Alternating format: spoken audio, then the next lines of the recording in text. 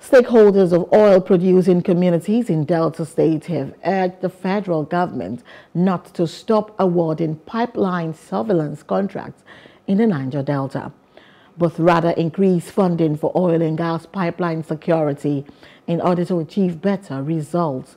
The stakeholders hosting OMLs at 30 and 40 say failure to do this will pave way for thieves and other vandals to have a field day, which will in turn cripple the nation's oil production output and the blue economy being championed by President Bola Ahmed Tinubu. They say soot and other deadly substances which used to rain down in the Niger Delta as a result of illegal refining of petroleum products by hoodlums have disappeared since the government took the issue of pipeline security seriously. Anybody that says, issue of surveillance should be shelved aside, that the place is secured, they are just deceiving us. It's never secured. If you say you are stopping these security activities, these surveillance activities, these intelligence gathering activities, certainly you are encouraging criminalities in the Niger Delta region. And once you encourage that, and these people tampered with this pipeline, it will destroy the blue economy we're all looking forward to. Increase even the funds. Because security is very expensive. Yes.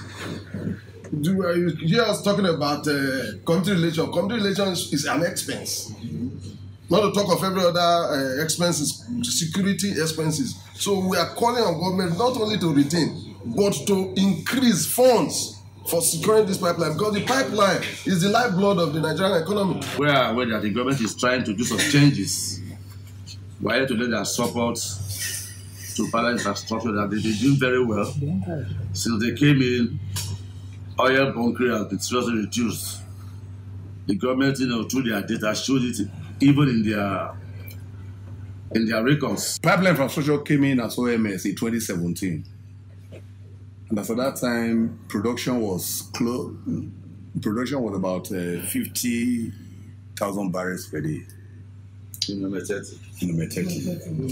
But since they came in, as I speak with you, it's about 85,000 barrels per day. The statistics are there with NNPC. To believe that if you look at the rate that bunkers destroy it, but we bring sanity there. Today, MPDC, we tell you, MPDC and acres that whatever they pump is what they receive. Excavers who there will take over it. It is what they pump in excavers they receive in the world. But for almost 4 years now, they are not pumping. Hello, hope you enjoyed the news. Please do subscribe to our YouTube channel and don't forget to hit the notification button so you get notified about fresh news updates.